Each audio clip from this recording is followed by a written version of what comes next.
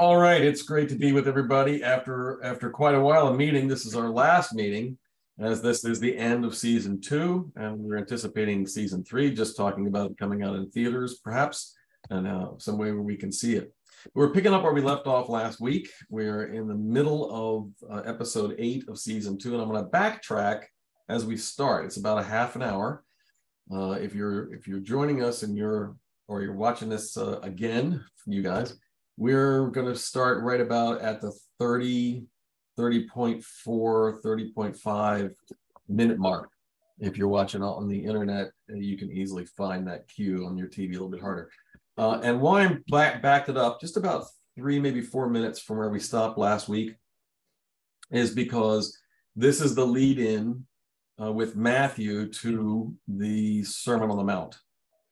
So I wanted to recap, since this is the grand finale for season 2, obviously focusing on the Sermon on the Mount, because there's an important, I didn't think of it, to go into it pretty in any detail last week, but there's an important understanding about the Sermon on the Mount, the words, that I think that we almost always get wrong.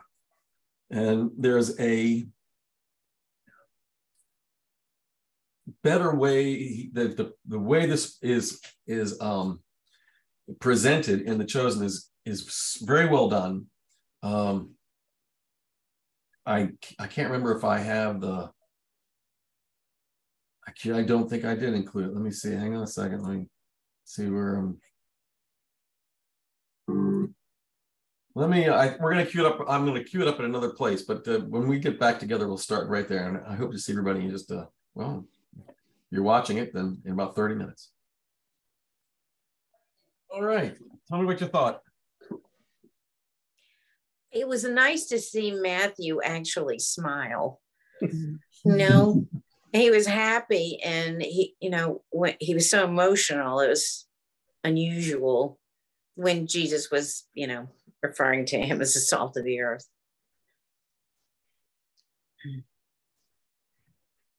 Yeah, it's starting to go. A big foreshadowing happened there with that new guy that was being introduced to the group. Yeah. I think everybody probably watching is like, okay. As soon as he said that, everybody watching would react the same way. Like, okay. Yeah. Got it. Been waiting for him to show up. Right. And he's so sincere now. Yeah. Yeah. It's so sad. Yeah. Yeah. Well, remember now, strangely enough, that's a wonderful way to put it, Sharon. But so strangely enough, I'm not sure that Judas's sincerity has ever been in question.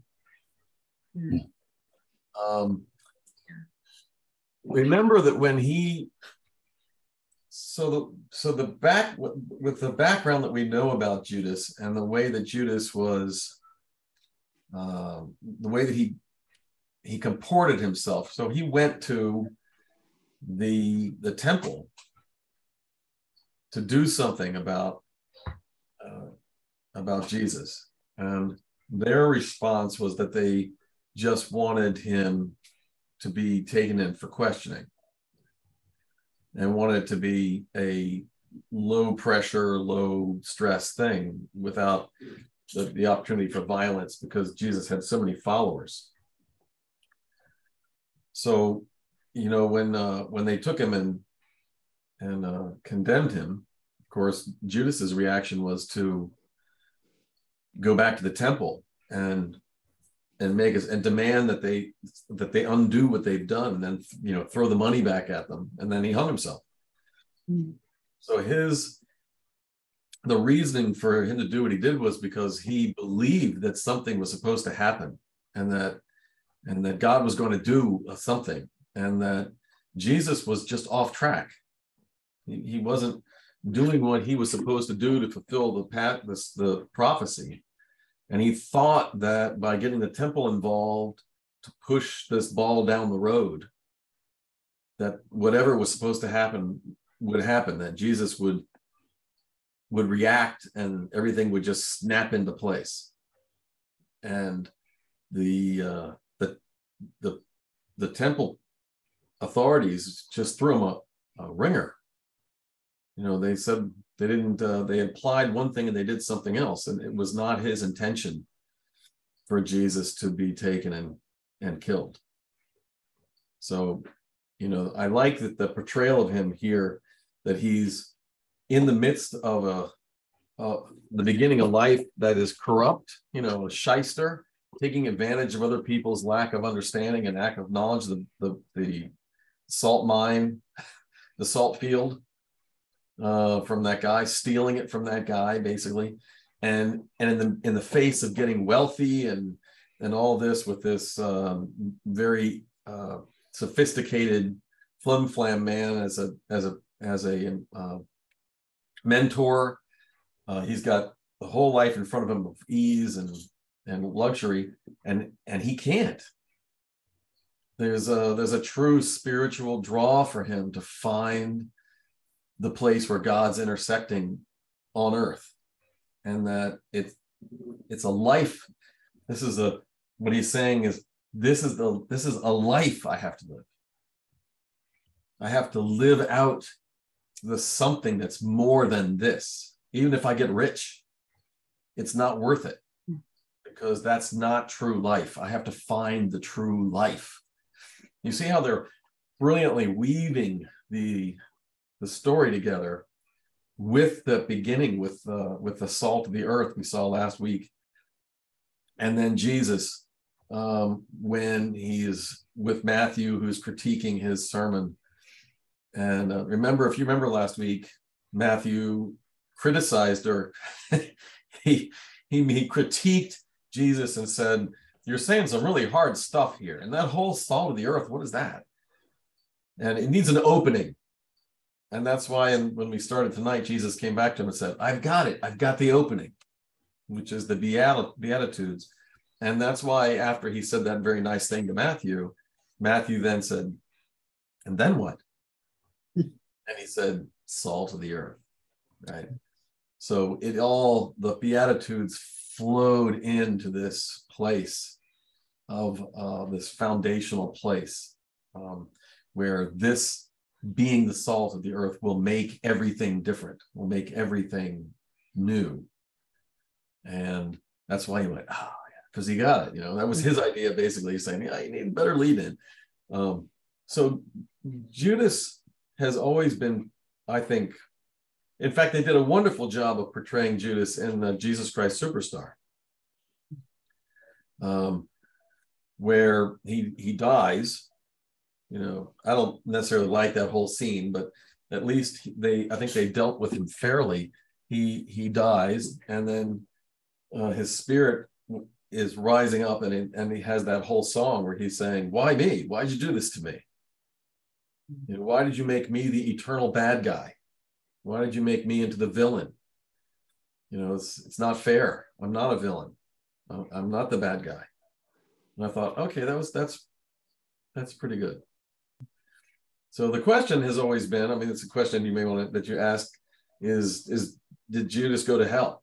And a lot of the middle writings, certainly in the United States, during the 50s and 60s, the answer, if you read the commentaries, is always yes. Of course he did. He went straight to hell. He betrayed Jesus, and he's in hell now. He's rotting away in hell, burning in hell like this. I don't think so. The early church doctors didn't have that opinion universally, because again, look what he did. His betrayal of Jesus was not absolute. He was so filled with remorse about what he did that he took his own life. It broke him. And the life that he was going to live with that sin as a part of who he was, he couldn't live. He couldn't do it. There was so much grief and sadness and horror in him for what he had done. I can't believe that God would not forgive him that, especially when Jesus is hanging from the cross saying, "God forgive them," you know, and he's talking about the Roman soldier who could care less and who just nailed him physically to the tree.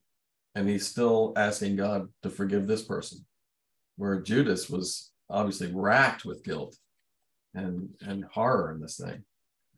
So sincere. Yeah, I think that you're exactly right. He appears very sincere. I think he was. And he had a conscience with the man.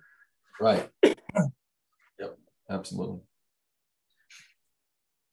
So I always wondered, excuse me, I always wondered, since Jesus could see inside the hearts of his disciples, how he kept Judas with him.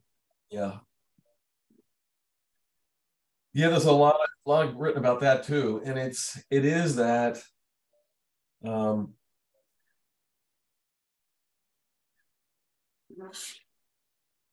so nothing is contrived, right?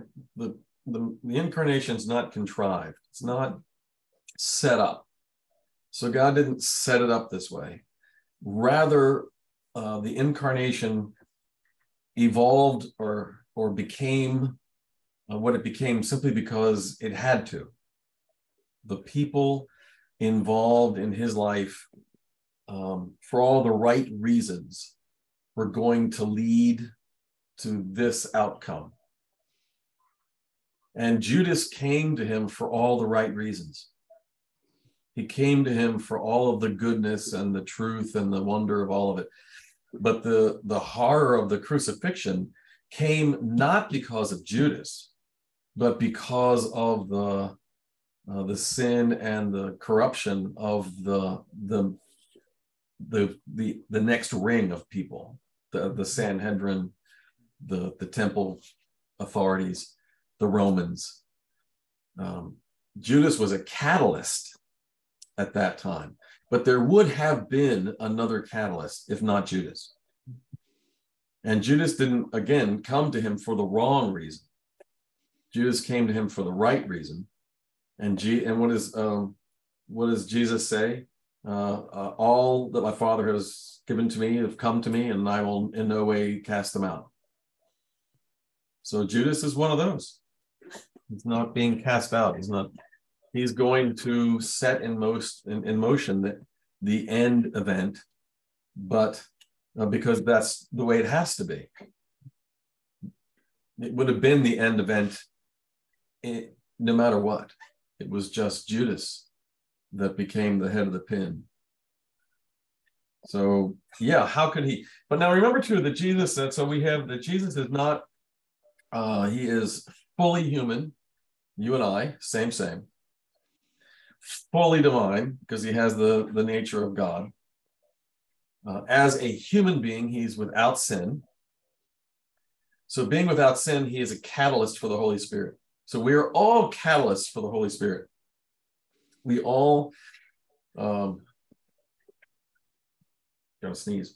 We all have the relationship with the Holy Spirit, and the Holy Spirit flows through us to interact with others and is interacting with ourselves. So you may have had this experience with somebody else. You may have given this experience to somebody else and not even known it.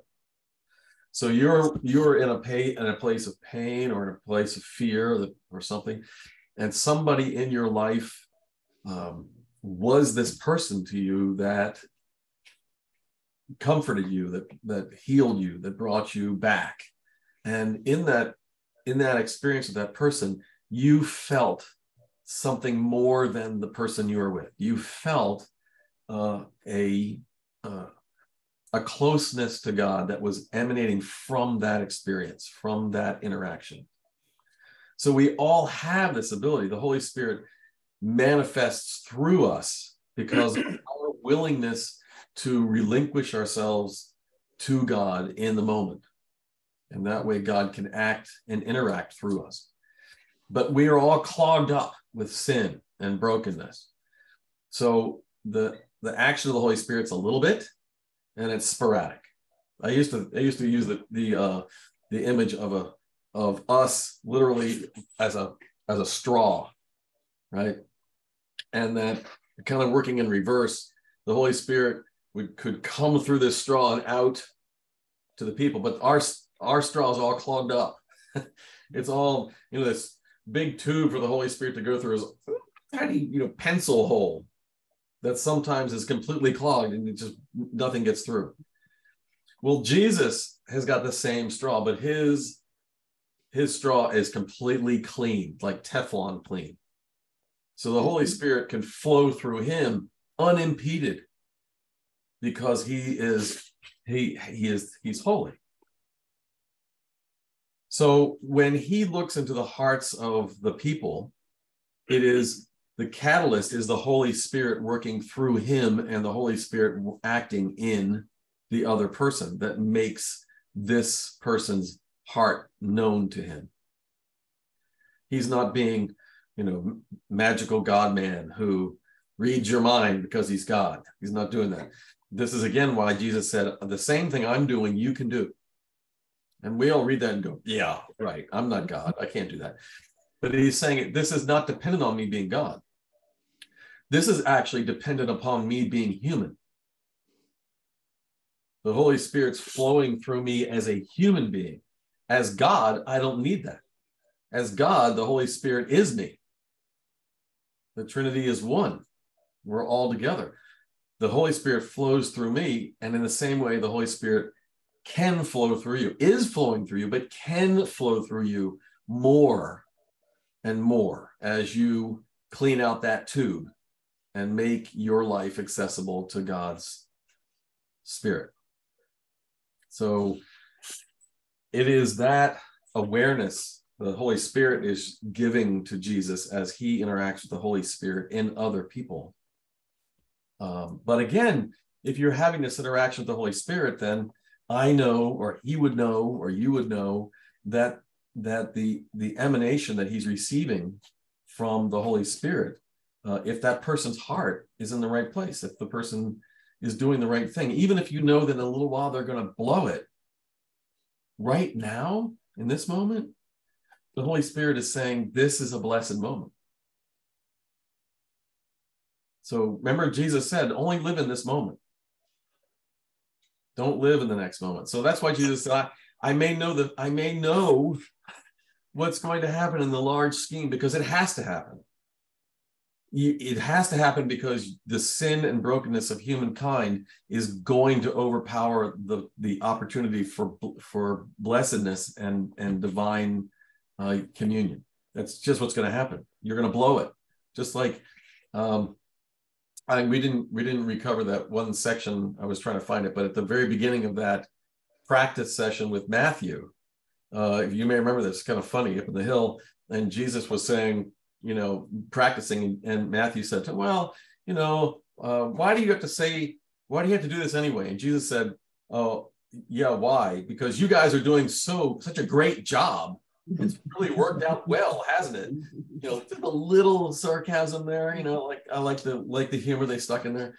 So it's Jesus knows what is needed because he knows who we are, and he knows what's going to happen because he knows who we are. So he knew it was going to happen. This thing, it was all going to go bad. That was foretold, was foreseen, it was foreknown. But in the moment, he's not living. He's not living today with Good Friday. He's living today with today. This is the moment. And that's why he says to us, you have to live in the moment. You can't live in yesterday, and you can't live in tomorrow. You have to live right now. If you live, we know this from our psychological, emotional standpoint, we're frying our brains. But from a spiritual standpoint, you see how it's so much more important now.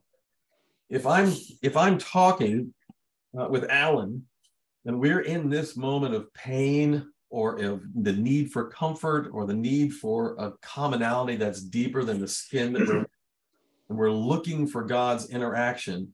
And the only thing I can do is concentrate on how ticked off I am what happened 3 days ago, and how angry I am, and how it's going to ruin the event 5 days from now. I am just clogging that straw up completely. I am shutting down the spigot. It's just not going to happen. I won't be consoled. I won't be connected. Alan's over here. He's calm. He's doing the right thing. And he is emanating the power of God. Holy Spirit's just like flowing right through them, not through me, because I'm not living in the moment. I'm not connecting with the Holy Spirit in Alan. I'm not allowing the Holy Spirit to interact with me. I am all in the past, and I'm all in the future, and I'm bopping back and forth between. And Jesus said, you can't do that. You can't do that. You have to live in the present. If you don't live in the present, you can't connect with the Spirit this way. It's only living in the present when you connect with the Spirit. It's vitally important for us living in the moment and not living in the past and not living in the future. We can remember them and we can anticipate them. We can't live there. Though living in either one of these will steal the moment, steal the present. There's no present for us. There's only a regurgitation of the past or the tense fear of the future.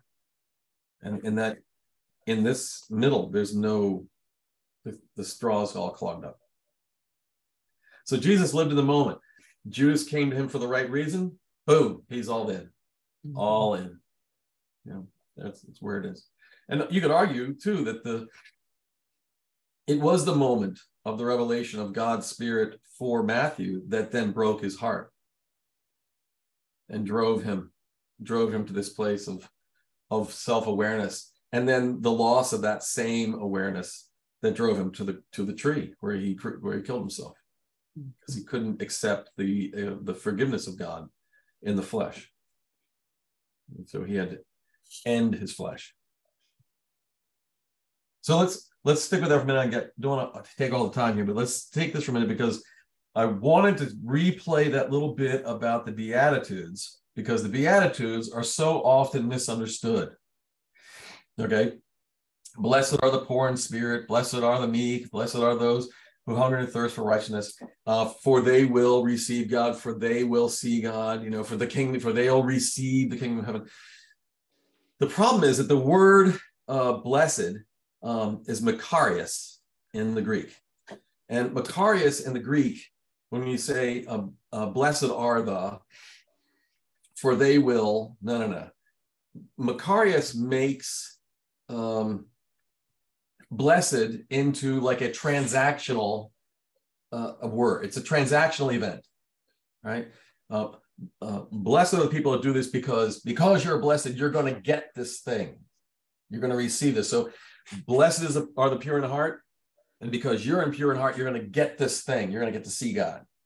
So it's a transactional event that's taking place. Transaction. You do this, I do this.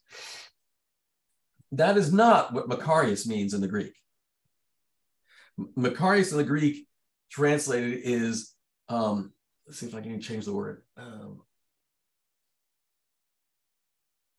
Okay, so the way we usually say it would be, if, this makes it transactional if we did it. If you are blessed, no. Blessed, you will be blessed if you are pure in heart, for you will see God. For then you will see God. Okay? That's not it. It's rather, when you are pure in heart, you are blessed to see God. How's that? Makarios is a word that basically denotes a state of being, not something that you're doing that's going to produce a transactional end, a new thing. It's a state of being. So what Jesus is saying to the people, and they would have gotten this because they would have the word Makarios and they would know what he's saying. It's the divine Mobius strip. Everybody know what a Mobius strip is? It's a figure eight. If you take we did this in elementary school, and we've all forgotten it. They would give you a piece of construction paper, like 14 inches long, and then you take the construction paper and you twist it one full time, and then you pull it around to a figure eight and you tape it together. And then if you put your finger on it and you follow it, it goes all the way around and you come out on top. And then as you go through, you go back, you go to the inside, then you come out on top, and it never ends. So you're going from the outside to the inside to the outside. M.C. Escher made a beautiful sketch of a Mobius strip with ants on it. And the ants are going forever on the Mobius strip. It never ends, right?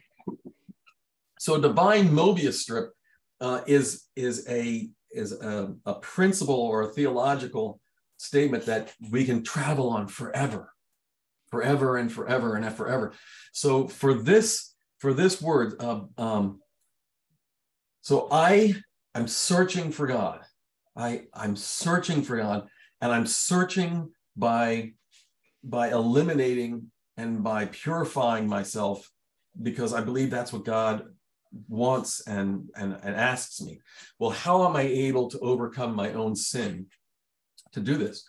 Well, I can't, but I can, because I'm searching for God, and because I'm finding God. God has augmenting me. God is blessing me. God is helping me. And in God helping me, I rely more upon God, and I am purified more, and God helps me more, and I rely upon God more, and God helps me more. And so my purity is actually happening because I have found God, and God is finding me. And since I am living now in this state of relying upon God and loving God and receiving the blessings of God, who do I see? God. Blessed are the pure in heart, for they shall see God. Not if they get pure in heart, they're going to look, you get a reward. It's almost like I'm pure in heart, and then God goes, woohoo, I'm here. And then that was my reward. I got to see God. No, it's not that. And because it is a state of being, once I get to this place of pure in heart, that's the way I'm living through everything.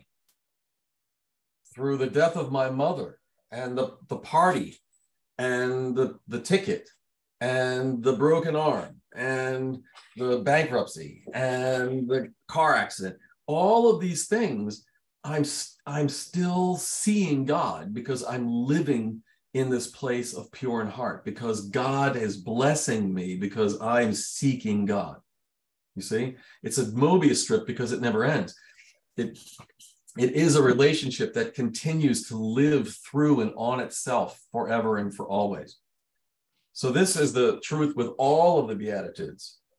It's a state of being. When the people seek after God, then this thing that they are living into will be part of their life.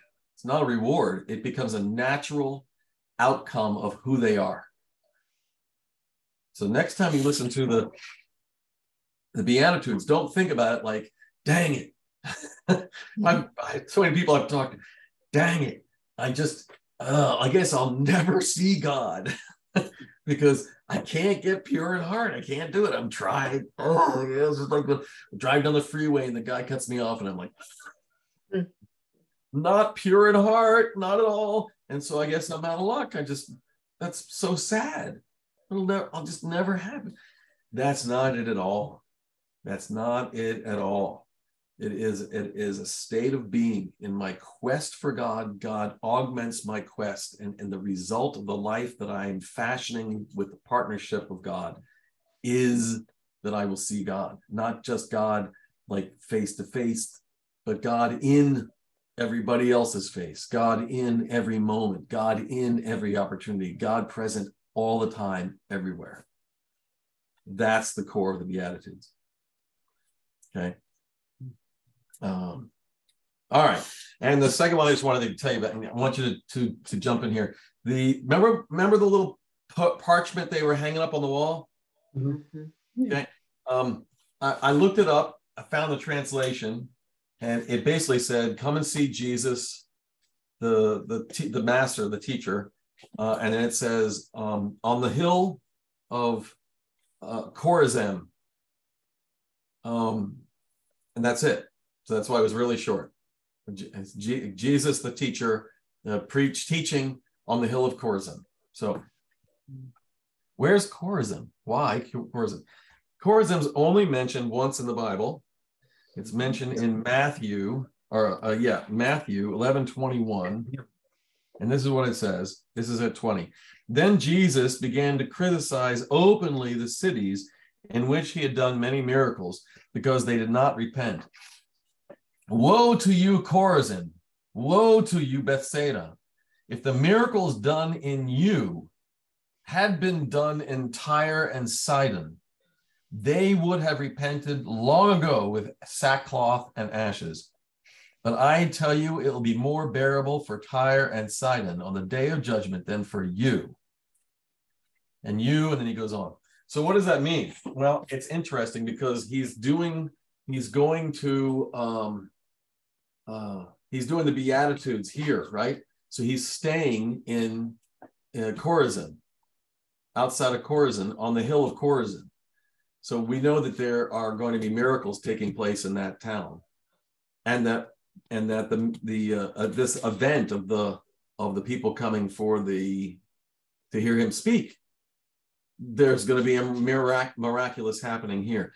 But from this exposure to Jesus, all this effort for people to come, all of this stuff that he's doing is not going to produce any good thing in Chorazin when this is over. It's going to be the opposite. So that's going to have to come back later on. It has to. Can't believe they're going to stick that up on the wall and then just leave it away. Like, oh, nothing there. All right. What else? What else? Tell me what else. How about that blue and purple thing? Yeah, that was interesting how he just wanted to keep it simple, but I felt like there's definitely some symbolism there. Yeah. Yeah. And I like how with every single one of the Beatitudes, it flashed to one of the disciples. Right. And in there, I feel like the circumstances that they represented the Beatitude that he was stating. I think it wasn't just random pictures of them. You could tell it was in that, from the past episodes when they were acting in that way. Yep.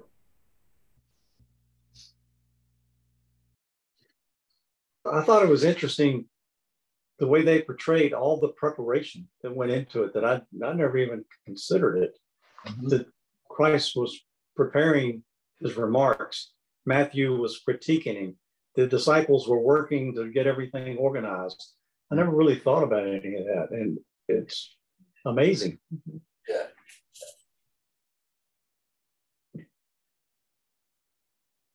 Yeah, I just thought it was extemporaneous.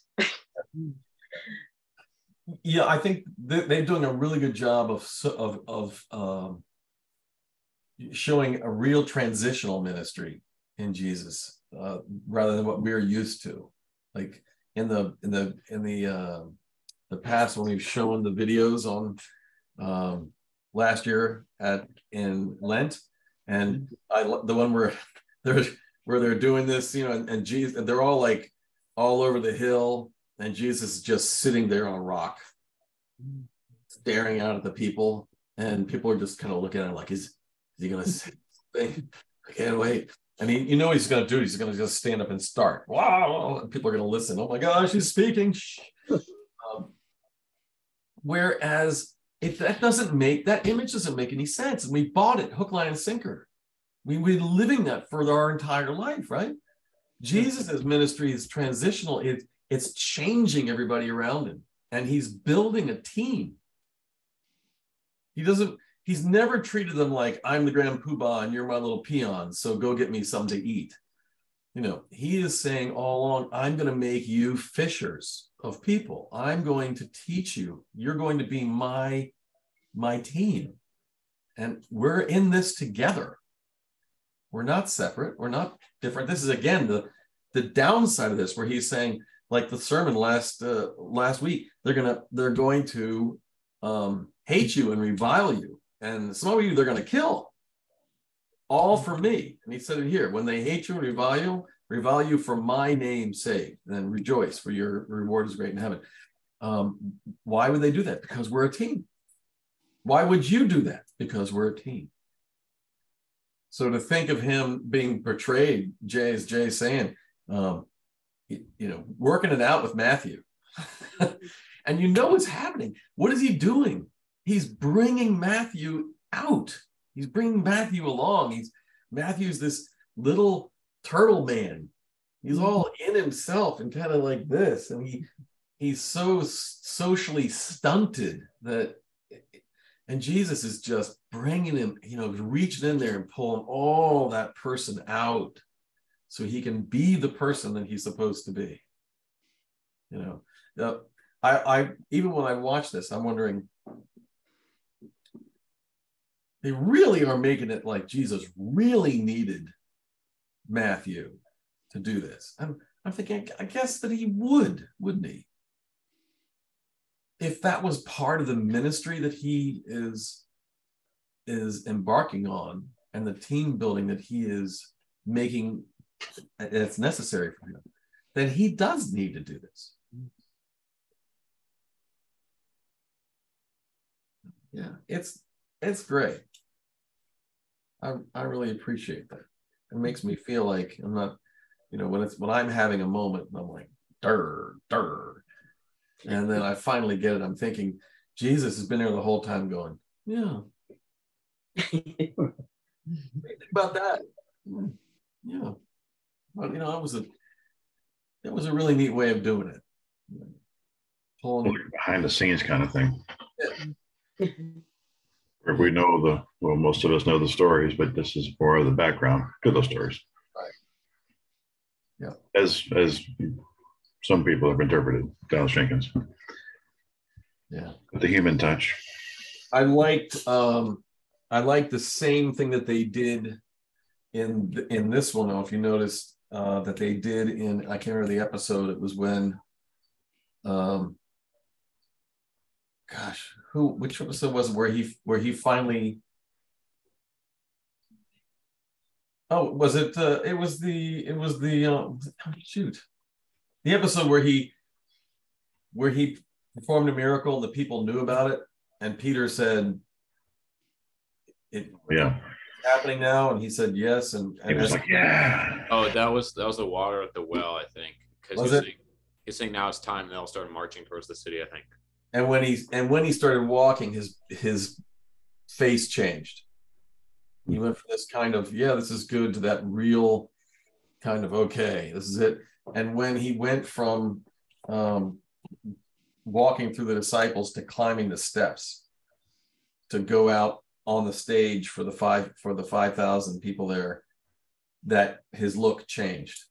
Yeah. It went from I'm not sure what I'm going to do, if I'm going to make it okay, to absolutely, this is exactly it. Yeah, notice that. Yeah. So well. His confidence increased just as he was walking. Yeah. Because what's right and good and true is right and good and true. Mm-hmm. We don't need to second guess that or doubt it. And we're open to the Holy Spirit. We'll be told that. And we won't have to think back and second guess it at all.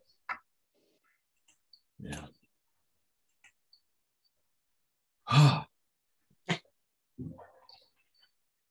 All right. Well, looks like we made it through.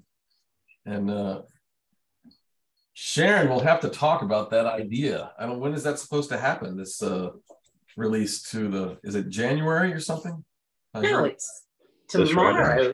Oh, really? I thought it was coming out in 23. No, not in this. This is just a movie theaters. Episodes 1 and 2 they're showing. Maybe are they? I don't know where I heard it. I had thought that they weren't releasing until 23. So that's amazing. I did not know that. Well, it's almost 23, and this is like a preview. People get a chance to pay and go see it. Yeah, I saw it. The guy was talking when I turned on to catch up from what we missed last week. Okay. The guy, and he also said that there's 7 seasons. Oh my gosh! Really? That's what he said. Yeah, I thought there's 8. It's going to take a 7. really long time to film. Wow. And if they have budget. Yes. They have budget. They will get the money. That's wow. But there was a chance for me to buy tickets.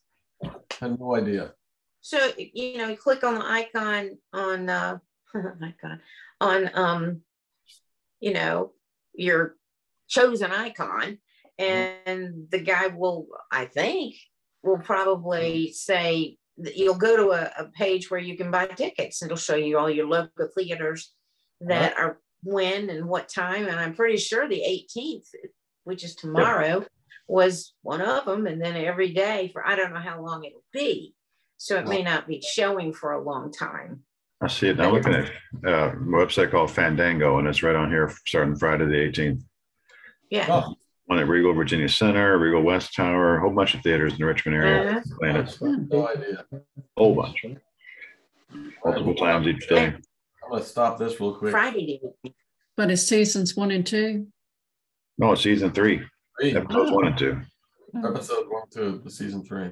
Okay, new season. Season 3 begins in theaters November 18th. There's a little thing on there. Just go to Fandango and chosen. Let me let anybody who's watching go. Watching you guys. Hope to catch up with you when we do something for season 3. Hopefully something together on the internet, and then we can be together again. Well, I'm going to go see it pretty soon because I don't know how long.